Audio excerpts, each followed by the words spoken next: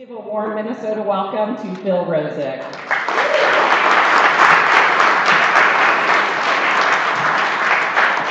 Thanks, Susan.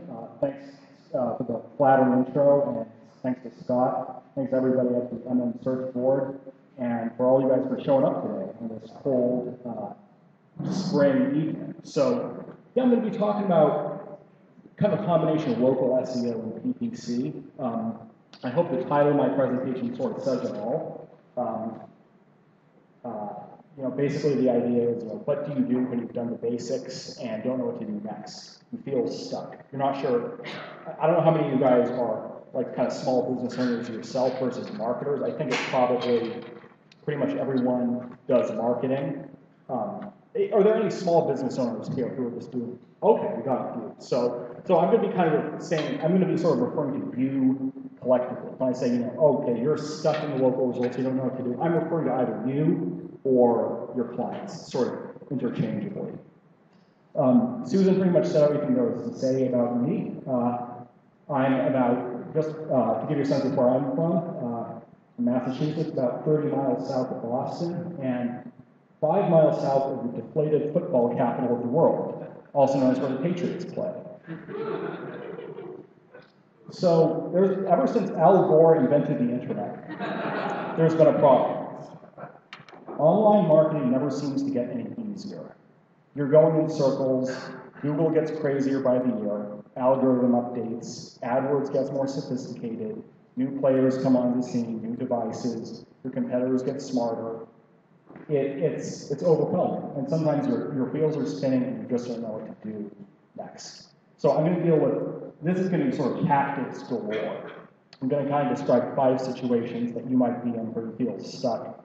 And for each of those situations, 5 things to do to get unstuck. But before I do get into the sort of the tactics, I'd just like to comment really generally on sort of how I see online marketing, local marketing specifically. It should be kind of a launching pad for the rest of your marketing, in that you should be doing less and less of it over, 5 years from now, it should be a little easier than it is today. Or you shouldn't maybe have to do as much of it as you do today. It should, in an ideal world, bring you customers who talk to their friends. So it sort of launches word of mouth. It should bring you customers who write you online reviews. It should not take up all of your time. And I think the reason it often does take up all of our time is that we, and I'm certainly guilty of this, tend to focus on kind of low payoff tasks.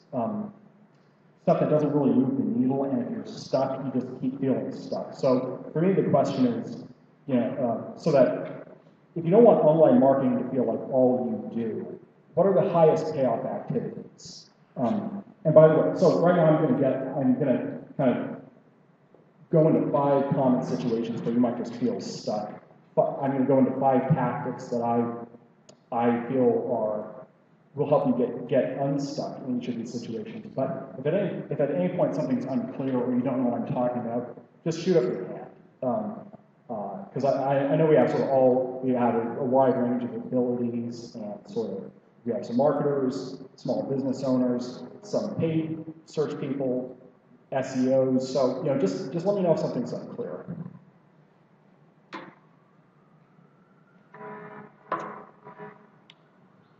So the first situation where you might feel stuck, your wheels are spinning, is you're not visible in the local results, or your client isn't visible. Just for the record, here's what I mean by local results. I'm talking about the Google Places 7-pack, which is kind of obscured up here. This happens before, I think I typed in like Minneapolis auto repair. So you got the 7 local businesses, and the organic results down here are localized as well. I mean, you can see that they are for Minneapolis businesses. So I say you're not visible in the local results. I'm referring to these sort of collectively, both Google Places and the organic results. And of course, you have the map off to the right up here. You got the paid results off to the side. And usually paid results out here too, splattered all over the place. But I'm kind of focusing on these. So show of hands. Who knows Moz.com? Okay, a lot of people. Of everybody who knows, now who knows Moz, who is familiar with a service called Moz Local? Okay, wow, pretty good. You may know, they do a variety of things. One of them is basically they do a quick, they have a paid service, but the free services, which is what I'm referring to, they basically do a scan, a free scan of your listings and tell you, okay, you have a list, your business is listed on Google, but you're not listed on these 10 other sites. Here's what you need to do. But they have this really underappreciated free tool called the category research area. If you just go to moz.com/local, there's a button right at the top of the page. You can't really see it up there, actually. It's called category research. It is a gold mine because you guys may know that for local SEO, one of the crucial steps is listing your business on a bunch of different sites, like not only Google Places, but Yelp, Yellow Pages, Super Pages, blah, blah, blah. The categories you pick, obviously, on your Google Places page matter to your rankings. They're your one opportunity to tell Google exactly what it is you do in a language that Google understands. So obviously those matter, but the categories on these other sites matter as well. So you can't really see this in this example. I sort of butchered the screenshot, but I went to the category research area of Moz Local, and I typed in transmission shop. Let's just say I have a client who's a transmission shop, and I'm trying to figure out the best categories to pick for his local listings. So what Moz Local will do is you put in the type. We're not sure. Okay. Perfect. So basically, you tell Moz Local what your business type is, and then it will spit out. It will tell you on the left, okay, here are the main sites you're going to want to get listed on. Here are the categories you should pick. And notice, we got like 8 different sites here. None of these categories is exactly the same. Okay, we got transmission shop, we got transmission shops. Foursquare, they kind of give you a crappy category here. It's automotive shop. That's pretty vague. But that's good to know if you are trying to figure out what is the best category to pick on your Foursquare page. So my first tip for, if you're just not visible on the local map, go to Moz Local, go to the category research area, and just play around. Figure out what are the best categories to pick for not only your Google Places page, but your other online listings too. This is sort of relevant. Who can tell me how many categories you can pick on a Yelp page?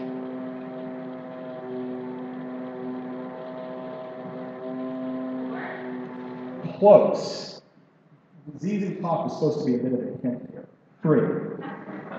Some people don't even know that you can pick any categories on Yelp. A lot of Yelp listings are auto-generated, and they just show up and they may be categorized as uncategorized. So at most, people will pick like one Yelp category, but that's a shame because Yelp, by the way, Moz Local doesn't help you with Yelp. They will not tell you the best Yelp category to pick. If you type in Yelp categories list, I actually did a blog post about this a couple of years ago where I list all of the Yelp categories. So you're going to want to pick out, you're going to really want to sweat your Yelp categories because I'm sure you've seen that when you type in a term like auto repair or dentists or restaurant, Yelp is like Google's golden child. Yelp is all over that page of search results. And the sad thing is, it's search results within search results. You will click on Yelp, and it will take you to a category page within Yelp, where they list all the auto repair places, all the restaurants. So that's huge. You want to sort of piggyback off of Yelp's visibility. And besides racking up the reviews on Yelp, basically the only way you can do that is by picking out the right categories. So you got up to 3 categories that you can pick. So this is sort of a part 2 to my previous tip about using Moz Local's category research area. You're going to want to sweat your Yelp categories because they really do matter. Tip 2, this is a quick win. Pile on the Google Plus reviews. A lot of people don't know that click-through rate, which results get clicked on, is actually a huge ranking factor. My buddy Darren Shaw, who Susan mentioned a few minutes ago, did a study on basically which results rank.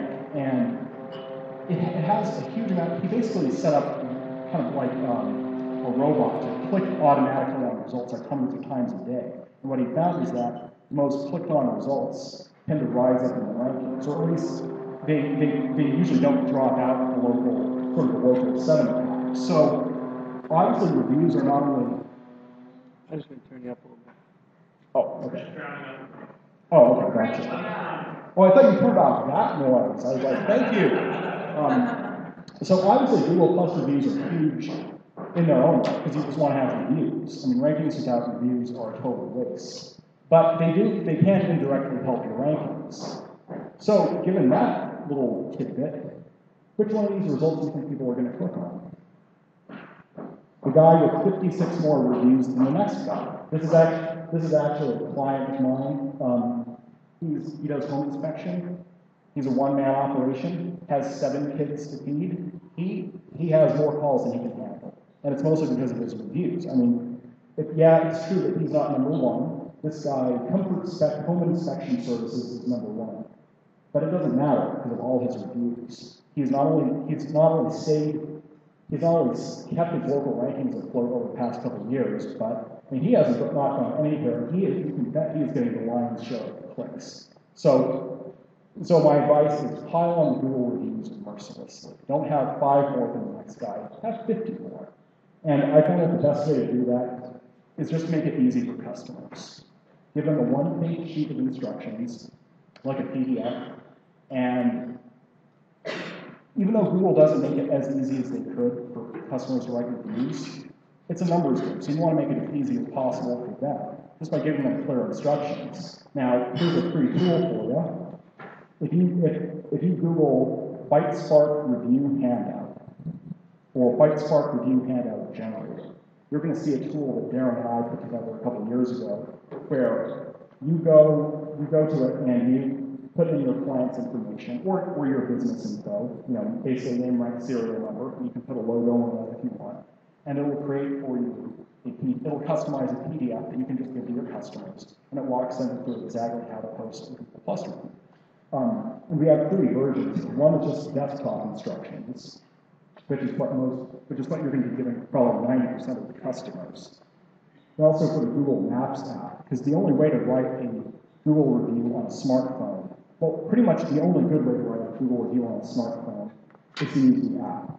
And then there's actually a way to do it to have somebody on a smartphone write a Google Plus review if they have a certain kind of link. So there's a sort of third handout that you probably wouldn't use.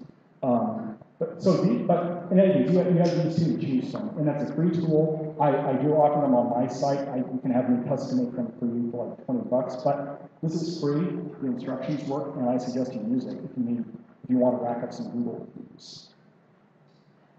Third quick win for local rankings. Create a page for every specific service you offer.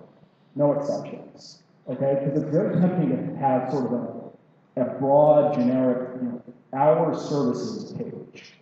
Well, that's not going to rank well in Google, because Google can't tell what it's about. And it's probably just a list like this of bullet points. Probably not a lot of content. It's also tempting to have, like, in this example, just a big, vague general dentistry page, where you talk all about your general dentistry services, or to have a big prosthodontics page. It's fine to have those, but you need to have these guys too. Dental bridges, crowns, dental implants.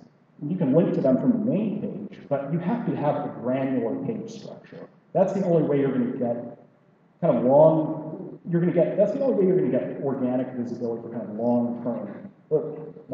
long-tail keywords. And the nice thing about 2 nice things about doing it this way is that 1, that's really high quality traffic. Because somebody who types in crowns is much deeper in sort of the sales funnel than is somebody who types in dentists. That person is probably just kicking tires. Somebody who types in crowns probably knows what she wants and is this close to picking a specific dentist. The other nice thing is that this kind of cross-pollinates your any PPC efforts are doing. Because these could be landing pages. If you're bidding on the term porcelain veneers, you're probably going to want to take people to a page all about porcelain veneers. So this is another area where local SEO and pay-per-click really intersect. Just gonna get a little more coffee here while you take in the lovely image. So I would say the fourth quick win, the local rankings. If you feel like your local rankings are just not like they should be, is get some lazy links. By lazy links, I mean links that don't require you to pump out a bunch of content, or do a $1,000 infographic, or do a bunch of like PR outreach. That's a pain. And those aren't the only kinds of links you can get. Here are a few of my favorites, and these are pretty much applicable to every situation. Chamber of Commerce.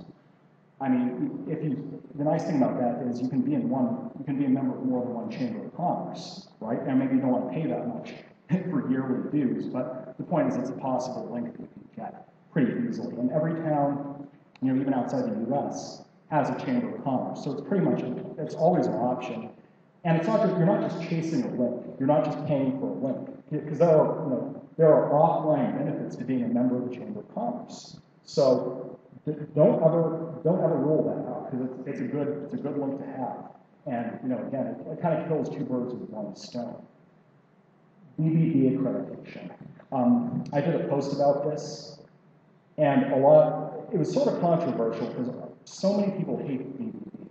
And it is kind of a shakedown. Yes, it's a little bit of a scam, but you get a good link out of the deal.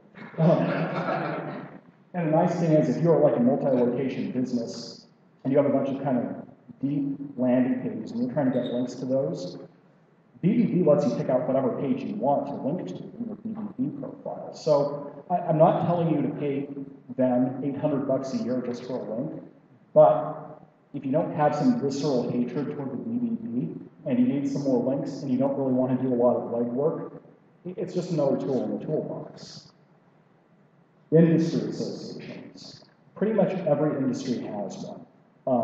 And they're usually pretty inexpensive to join. I think it's usually like $500 a year. For example, if you're a remodeler, if you remodel homes, there's an industry for that. I was actually doing a consultation with a professional resume writer the other day, and lo and behold, there is actually an association of professional resume writers out there. There's only one that I can tell. So for her, that would be an easy win. The last suggestion, and I should probably get through this a little more quickly, is sponsor a meetup.com group. Who's familiar with meetup.com? Okay, so basically you have, so probably half of you guys are familiar with it. You have these groups that meet up locally in a given city where they talk about something. Minneapolis MongoDB user group, the horror show, whatever that is. Here's a little bit of it. Basically, it's a group of people who meet up, and somebody has to buy the pizza and buy the donuts and buy the coffee and sort of sponsor them. You can be that sponsor, and you can get a good link out of the deal too. Here's kind of a 5-second trick for finding those sponsorship opportunities. I don't know if you guys can see this clearly from there, but if you type in, if you do a search operator and do site:meetup.com, this group does not have sponsors right now, and then you sort of append the city to the end, you will find local meetup.com groups that do not have sponsors. And the reason this works is that every group that doesn't have a sponsor has a page, this generic page hosted on meetup.com that says, this group does not have sponsors right now. So in this case, we pulled up 655 results in Minneapolis. Now, probably a lot of those are junk. And even if you contacted the sponsor and said, hey, would you like $150 for your next 5 meetups? We'd like to be your sponsor. Probably a lot of them would say no. But out of 650 results in Minneapolis alone, somebody is going to want you to sponsor them. So that's an easy one for you. Okay, final tip about local SEO, because I'm going to go through 25 different tactics. I'm only on number 5, so bear with me. Don't build like 300 listings. Well, first of all, let me back up. Who knows what a local citation is? Okay, pretty good. So basically an online listing of your business, whether it's on Yelp or Superpage or Foursquare, where it lists name, address, phone number, website, URL, blah, blah, blah. A lot of people think that if you get 100 to 200 to 300 of these online listings, you're going to go up in the rankings. It doesn't work that way. There is a real point of diminishing return of these. After you nail down about the top 30 to 50, you're not going to see any rankings improvements. So, what I would suggest in this case, and this is going to free up hours and hours and hours of your time. Focus on the big sites that people have actually heard of, not the NetHulks and Chirps and Tupelos of the world. Don't even bother with these. Focus on these, nail them, get all the information correct, and then move on to something else.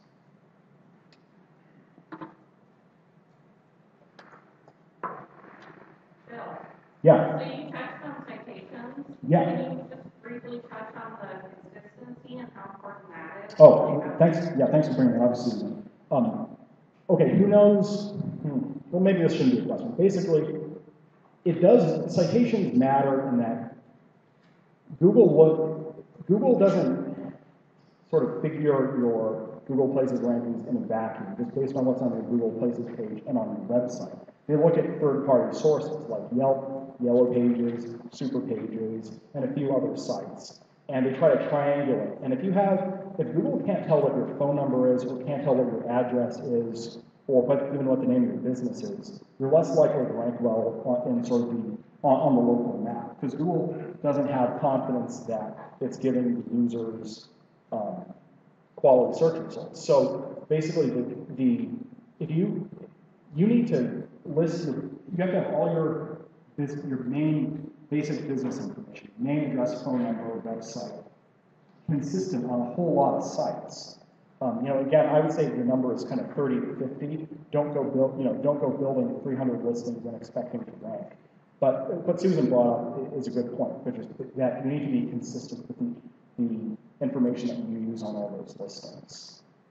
So here's situation number 2, where you might feel stuck. Actually, wait, just a minute. Did I make any sense just now? Okay. I didn't know if I was just going off on one of my monologues. Okay, good. By the way, please just shoot up your hand if you have any questions at any point.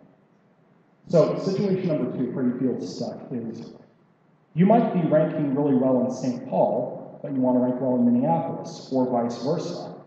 You have good local rankings in Minneapolis, you want to sort of get a presence in St. Paul, for example. How do you do that?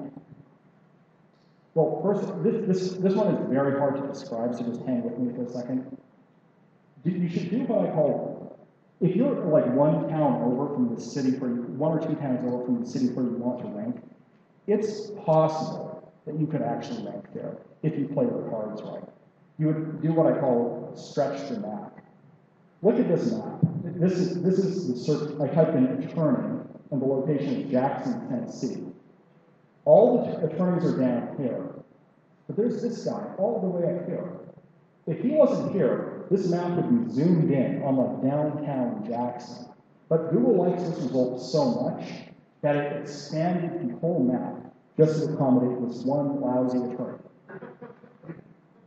This isn't as much a tactic as just something to keep in mind, that if you're close enough to the city where you want to rank, you can do it. I haven't figured out exactly why some people are able to kind of, quote, stretch the map, like this guy has, but at the very least, you want to do 2 things. One, pay attention to whatever that person is doing. Don't necessarily pay attention to, if you're trying to kind of do competitive intel and sort of reverse engineer what your local competitors are doing so you can outrank them, don't necessarily try to reverse engineer, A or B. Look at what this guy is doing. I think what you'll find more often than not is the business who stretches the map has better links. I mean, yes, unfortunately, links do still matter for the local results. That's what I found. Your results may vary, but the key takeaway here is when you see if any of your local competitors is stretching the map, study that business. Look at their links, look at their citations, look at everything they're doing. Yeah? Or localized I definitely would not go to Fiverr.com and buy, 10,000 links, but like, yeah, exactly. I mean, the more kind of, quote, local, the better. So the opportunities I mentioned, industry associations, especially local ones, because those are localized too. EVD, Chamber of Commerce, you know, if you can donate something to the local dog shelter or cat shelter or sponsor a Little League team, that's great too. So yeah, I would definitely prioritize local links over just generic links. Yeah, Adam. In terms of stretching it out, what's your thought on that application itself? Is it the areas that you service that you want to stretch out to? Yeah, great question. I would list the zip codes or cities or however you want to kind of break it up, so that I wouldn't do it to the point that it's a footer that is this long at the bottom of the page, which a lot of people do. I would do it in moderation. Yeah, that's the short answer. But you know, I'd love to talk about this more a bit later. Great question. I don't even know. I mean, it does. I see a lot of people who rank well do that, but they shouldn't be.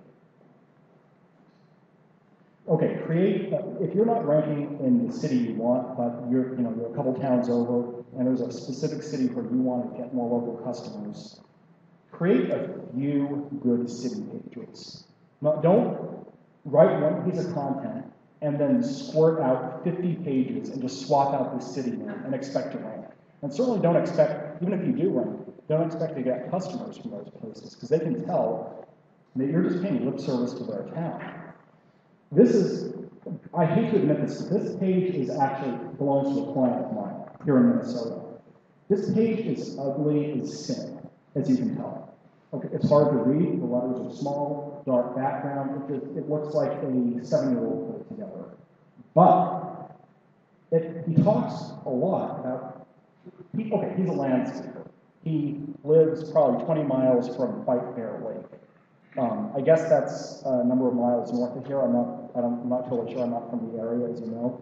But in any case, he wanted more jobs in White Bear Lake, and his business is not located in White Bear Lake. So we created one page. We did not create 50 pages for the towns kind of around White Bear Lake. We created one page, and we go on and on about how he loves White Bear Lake. He loves the people. He loves the sort of environment. You know, he grew up near there, and he went to vacation with his family as a kid on White Bear Lake. And then we sort of have you can't really see it in the screenshot, but we have pictures of some jobs he's done in White Bear Lake. A coupon for people in White Bear Lake. And this page actually goes down to like here. This is not it. It is a long page. It took us a long time to work on it. But lo and behold, it ranks number 1. Right here, above the people who are actually in White Bear Lake. And it wasn't always this way. When he first built the page, he was like number 10, then a few weeks later, number 7. He slowly crept up the page, and he's been here at the very top for about 3 years. And he actually gets jobs as a result of this page. I think we do some AdWords for White Bear Lake too, but the point is quality over quantity. We did not squirt out 50 pages. We made one page and made it really, really good. So think of a genuine connection with the place that you want to rank, and write a page where you give it your best pitch for why you want jobs there. Talk about jobs you've done in the past, etc. You just go deep. And this is sort of an add-on point. I think it's kind of separate, but there's a distinction. Try to think of pages that you can create to target a city where you're not actually located. Don't think about them as city pages necessarily. You might want to position them as portfolio pages, where you are not talking about, well, we love White Bear Lake for reasons X, Y, and Z. You're talking about a specific job. There's this painter I worked with once in sort of Boston area. He has this crappy little page, which is kind of keyword stuff, and he only has one job that he shows on it. But it actually ranks in the top on page 1 for, I think, like Cambridge exterior painters. And he could probably push up to like number 2 in the organic rankings if he actually worked on the page a little bit more. And he has a lot of junk on his site, a lot of pages that aren't this good. But the point is, don't necessarily think about creating city pages. See if you can talk about specific jobs you've done and kind of position them as portfolio pages. This one is really tricky. I'm tempted to just say that we should talk about it kind of during the Q&A, but I'm just going to gloss over it briefly here. Consider targeting the state level. Don't try to rank well within your city and the next city and other neighboring cities. Try to optimize your site for the state. This is very tricky because Google doesn't, it's impossible to tell how Google ranks some businesses for state terms, like, Rhode Island remodel. I think that's, I guess the example here is Rhode Island wedding photographers. Because as you can see here, and this is Rhode Island, so it's not a big place, but the results are from all over the place, not the same town. But sometimes Google will, if you type in like lawyer Minnesota, sometimes Google will grab all the local results from just Minneapolis or just St. Paul. So sometimes they're from all over the place. Sometimes they're from one specific city. And you can't really engineer that, but it's worth giving it a try. If you have kind of a big service area that you're trying to cover, and maybe you rank well in your town, but you're trying to kind of cover 10, sort of a cluster of 10 cities, consider targeting the state. Yeah. Would you do that only to establish domains or new domains as well? Would you consider that I would. domain, brand domain?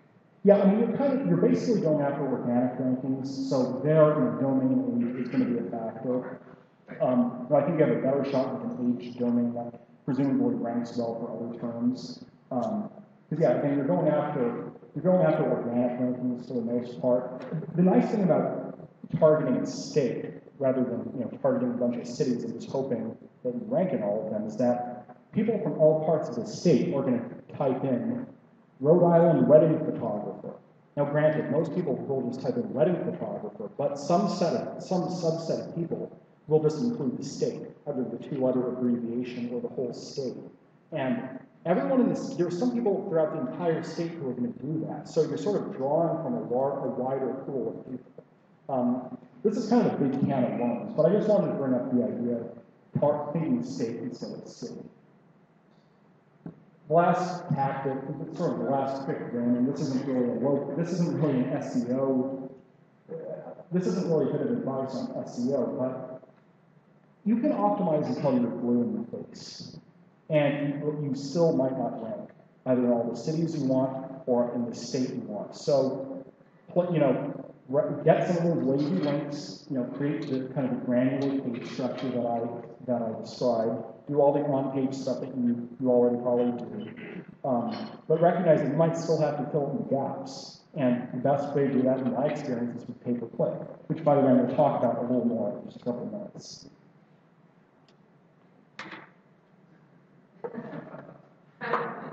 So, you're ranking well. Oops. Clicker. You're ranking well, but the phone is collecting dust. Why? What can you do about it? You're ranking well organically, you have Google Places rankings, maybe you're even ranking in the city you want. The phone's not ringing. Okay, pop quiz. Yelp reviews show up on which 3 local search engines? Yeah. Yahoo? Bing? One more. Anybody? Sorry? Very close. There you go. No. Apple Maps. So what I mean by that is if you have 1 review on Yahoo and no reviews anywhere else, when somebody goes to your Apple Maps listing, they see 1 Yelp review. There's no such thing as an Apple Maps review at this point. So Yelp feeds reviews to Apple Maps. Likewise for Bing, although sites like Demandforce and City Search I think also feed into Bing. And of course Yahoo piggybacks on both of these, and Yahoo grabs Bing search results and Yelp's reviews. So actually this is kind of a bit of trivia. I hope you found it interesting because it's kind of beside the point that I really want to emphasize, which is what do people see when they search for you by name? As you can tell, this is a branded SERP. Okay, so I typed in a specific business, and these guys are actually just down the road from me. Marshall Building and Remodeling. Look at their reviews. Okay, Google reviews, Yelp, BBB, and by the way, Better Business Review, local reviews are actually pretty new. I don't think they even existed a year ago. But look how high BBB ranks for this brand name search. Facebook doesn't have the review stars showing up in the search results, but they actually do have reviews on Facebook, which are also relatively new, by the way. House.com.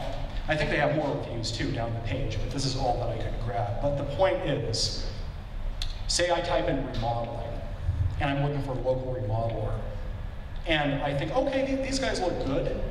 I'm going to check them out. You know, what do potential customers see when they search for you by name? Because you can bet that they will. Even if they found you and you're ranking #1 for remodeling, and you're ranking #1 in all the cities you want, they are going to search for you by name. And when they do, what will they see? Will they just hear crickets chirping, or are they going to see all of these reviews? So my tip is diversify them. Get reviews on more than one site, not just Google, not just Yelp. Try to get some of these guys too, BBB, Facebook, House. I will talk about reviews a little more later, but this is probably the biggest point, probably my #1 suggestion. If you have good rankings, but you don't have good kind of influx of new customers, diversify your reviews. Another tip, very, very similar. You go to all this work to acquire a customer and to do a good job for them. And then you even ask them for a review, and they probably said no, but probably 5 or 10% of people actually say yes. So to get a review in the first place is hard work, but your job is not done. They wrote this review for you. So now your job is to study it. Study the hell out of it. Look for buzzwords, look for complaints, look for, kind of, how to put this? Do customers talk about the things you expect them to talk about? Like here, I've highlighted examples. I'm going back to my example of a home inspector client of mine. So this is a Yelp review for the home inspector. This lady's talking about, she's saying who she is. She and her fiance are first-time home buyers. So that tells me, okay, we should probably, if we're not already targeting first-time home buyers and sort of speaking their language, we should either play that up on our pay-per-click ads or create a page about first-time home inspections. Because she's saying exactly what her kind of demographic is. What made her choose my client over somebody else? All the reviews. She says so right here. After reading all the great reviews, blah, blah, blah. One of his USP is that he offers a 90-day warranty. It's actually now a 100-day warranty and a 200% money-back guarantee. And on his site, we talk that up. Every page mentions his guarantee and his warranty, and we mention it in the AdWords ads too. So it's nice to see that the thing that we expected to draw customers in actually does draw them in, and the customer ends up writing a 5-star Yelp review. So there's some other examples of kind of things you can mine and sort of study and take away from your reviews, but the point is, once you get a review, that's not the finish line. You have to study that review, dissect it, put on your rubber gloves and just, stick your arm into that review and see what comes out. Because you can learn a lot. You can get content ideas. You can figure out how to sort of tighten up your pay-per-click ads, all of the above. Okay, Crazy Egg. Who is familiar with the tool called Crazy Egg? Okay, about half of people. So Crazy Egg basically is a great tool. It is worth its weight in gold. It's like $9 a month. And it shows you a heat map you install on your site, and it shows you a heat map of where people click, and where they don't click, and where they scroll, and where they don't scroll. And it doesn't have to be just links. Like if you have something that looks clickable that doesn't actually hyperlink anywhere, Crazy Egg will show you if a bunch of people are clicking on that and just basically wasting their time and being frustrated. So it is an amazing tool, and you should use it in general, but for this specific purpose, create a giant FAQ page, load it up with questions that you think your customers ask, or that you know for a fact that they ask. Make the questions clickable so that people who actually have the question and want to see the answer click the link. and kind of drop down. I guess you could use like jQuery to do this. You drop down and find the answer lower on the page. If you see what I mean about the heat map, you can see that a lot of people click on this question: do you have a minimum charge? So this is a page on one of my clients' sites, and we should probably take this page and talk up, on the home page, sort of talk up more prominently the fact that he actually does have a minimum charge. What exactly you get out of putting Crazy Egg on an FAQ page and then studying it, who knows? Because it's going to differ from client to client. But the point is, create an FAQ page and then mine it with Crazy Egg. Figure out what people's hot button issues are.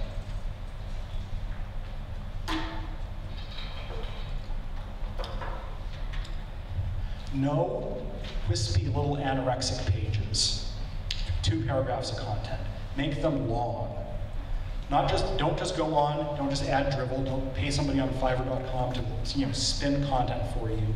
But when you have a service page where you are trying to talk somebody into picking up the phone, make it long. People who are kind of skimmers can always back out of it if they want to. They don't have to read the whole thing. You can make it very long, but also very readable. But for people who want a lot of detail, give it to them if they want it. The other benefit is that you give Google more to sink its teeth into. Google, this sounds like total Stone Age SEO advice, but Google does like long content. If only because people who go 10 minutes. Oh boy, yeesh. I better pick it up here. Okay, the advice is make your pages long with good stuff, okay? Great tool, Qualaroo. It's basically a pop-up survey that you can put in the bottom of your pages. And you get to ask customers questions. You could ask them 10 questions, you could ask them 1. There are any number of ways you can use Qualaroo. This is an example from my site where I ask visitors 3 specific questions to sort of identify themselves.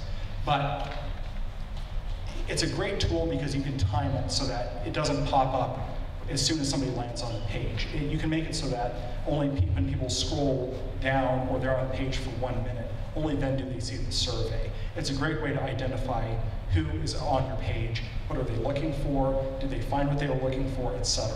It's kind of expensive. It's like $80 a month, but I would suggest in that case, use it for a couple months and ditch it. Or if you found it really useful, keep using it because it's all like Crazy Egg. It's very high payoff.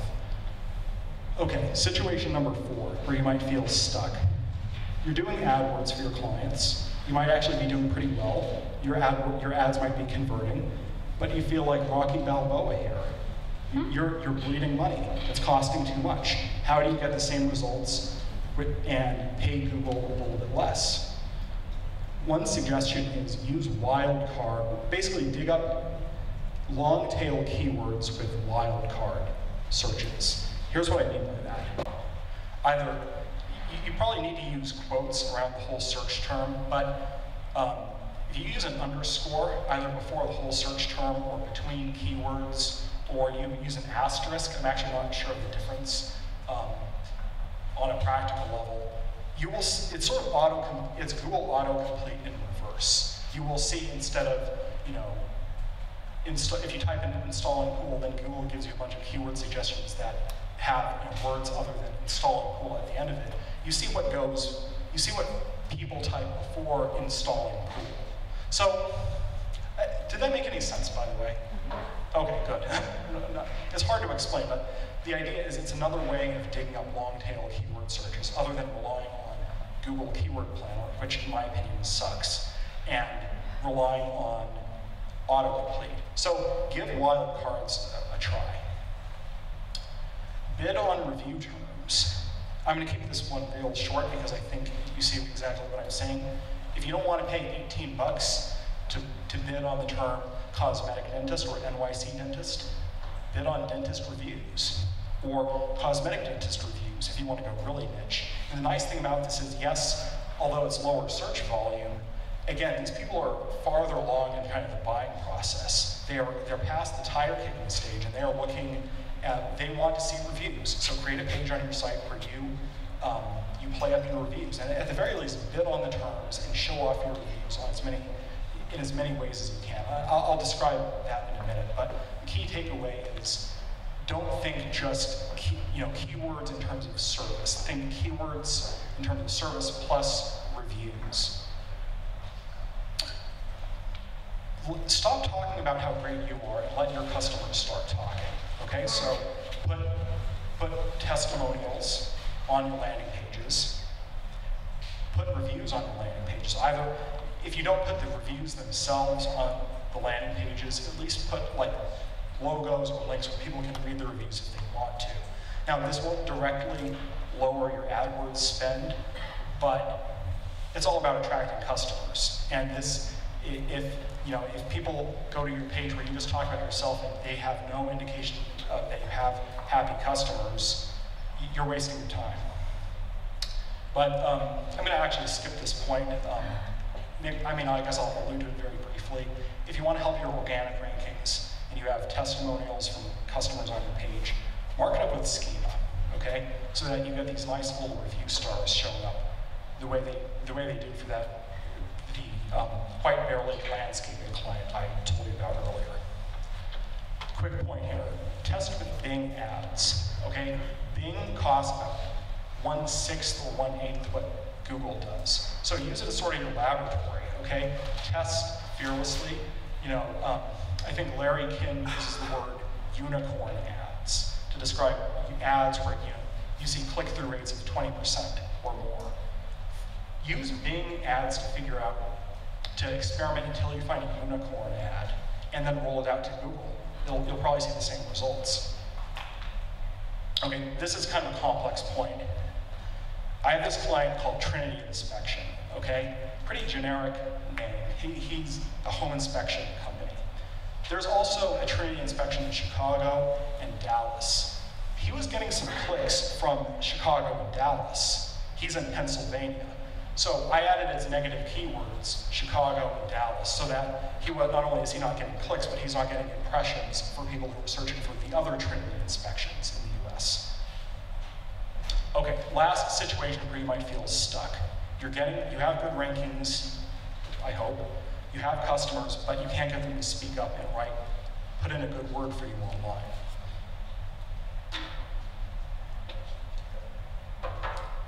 So the question is, how do you get them to write online reviews? Number one tip, give them choices.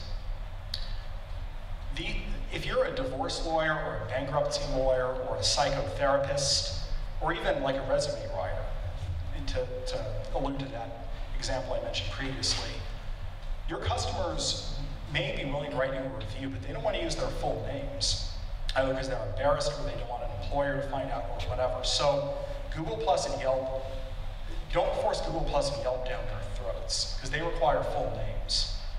Give them options. City Search, you can use a totally bogus name if you want to. Now, yeah, it's not as credible, but it's better than having no online review at all. Yellow Pages, same deal. Insider Pages, I think you can use sort of an alias if you want.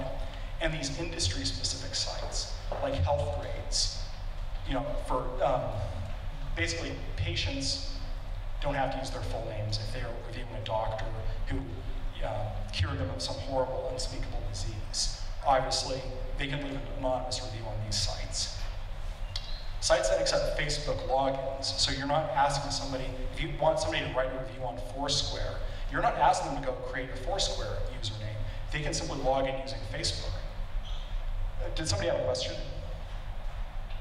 Sorry, I thought I saw a hand go up. So give people choices, ideally somewhere between 3 and 5.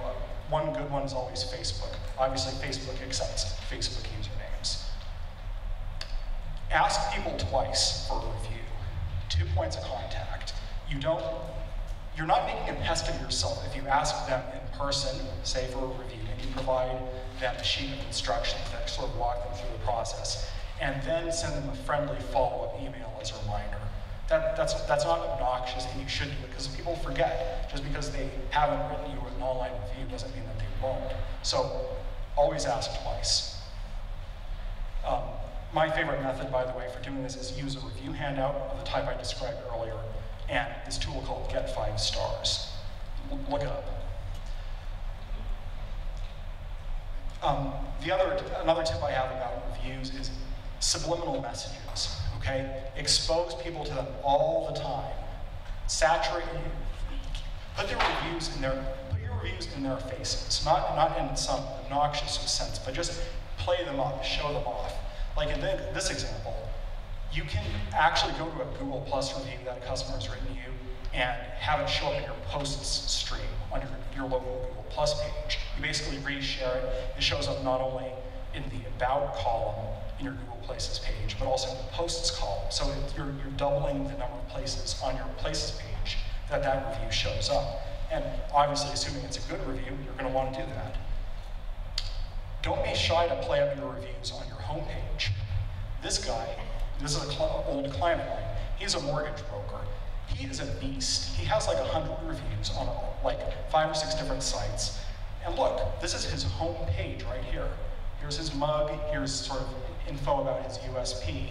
He's playing up his Angie's List reviews and his kudzu reviews. He has a lot of them. He's not afraid to do that, and he's showing them off. And he's sort of conditioning people who become clients of his to write a review, then they become happy clients too. So he's exposing them early and often to his online reviews. Have a reviews page, put them all on there. Contrary to popular belief, you can actually copy and paste Google reviews and they won't get filtered on your Places page, so you consider it. But have a whole page where you have all your reviews, or at least link to all the sites where you have reviews. Have a link or several links in your email signature to sites where you either have reviews or want reviews or some combination of the two. Now, I'm not wild about this email signature because of this obnoxious banner here. So here's a purely fictional example. If I had in my email signature links to review sites where I have reviews, I would do this, real understated. It's easy to miss, it's not in your face, but it's giving people the message, hey, nudge, nudge, I wouldn't mind a review. This is a tricky one. If you are just stumped and you can't get happy customers to speak up, consider asking non-customers. And I don't mean ask mom to write you a 5-star review. I mean, if you're a lawyer and you did pro bono work for somebody, that person is a legitimate reviewer, in my opinion. I guess there's a debate to be had about this. If you did a free consultation for somebody, that, I think a review from that person is appropriate, provided that he or she makes clear that they aren't paying clients. They did a free consultation and they're reviewing you on that basis. But they can talk about you legitimately as a professional. Again, it's not mom giving you a 5-star review. So, going back to the lawyer or doctor example, peers can write a review too. Again, as long as they disclose who they are and what their relationship to you is, not only will the review not get filtered, generally speaking, but at least in my opinion, that's perfectly ethical. Sort of a last resort. Last point, experiment fearlessly. Again, just because customers haven't written you a review doesn't mean that they won't. You're not going to get it right at first. You're going to ask probably 20 people, and maybe one will write you a review. But stick with it, okay? Try emailing people twice. Try sending them a snail mail request in the mail, where you give them instructions and say, hey, we'd love a review from you. Tinker around with it until you get reviews, because you can and will do it if you just stick with it. Okay, so that was 25 tactics. I hope I didn't breeze through them too fast or spend too long on any one. But here are sort of my top picks. These, I think, no matter whether you are dealing with AdWords clients or pay-per-click clients, or sort of clients with a big service area where they're trying to rank in more than one town, where you're talking about a client who's just trying to rank in one town. Whatever the situation, I think these are the 7 things you can do today, no matter what, to get unstuck. So, use wildcards for keyword research. I sort of explained that. Granular page structure, so don't just have one long services page where you break it out into specific services. Get those long tail rankings. Show off your reviews. I just described that. Get reviews on a diversity of sites, so not just Google, not just Yelp. Go for Facebook, get some industry specific, get some sites on industry specific. Get some reviews on industry specific sites like Health Grades, Zillow, Avo, whatever the case. Study those reviews so you know basically, so you know who ends up reviewing you. I sort of described that, so I won't dwell on that point either. Make epic pages, not only for Google, but for people who actually want more detail. And again, they can always skim it if they want, but give them detail if they want it. Create a giant FAQ page and then mine it with Crazy Egg. I described that too. So anyway, these are, I would say, the top 7 tactics that, no matter what your situation is, they will help you not only get, reduce pay-per-click spend, get better rankings, and we hope get more and better customers. So anyway, that's it for me. You guys rock. Thank you.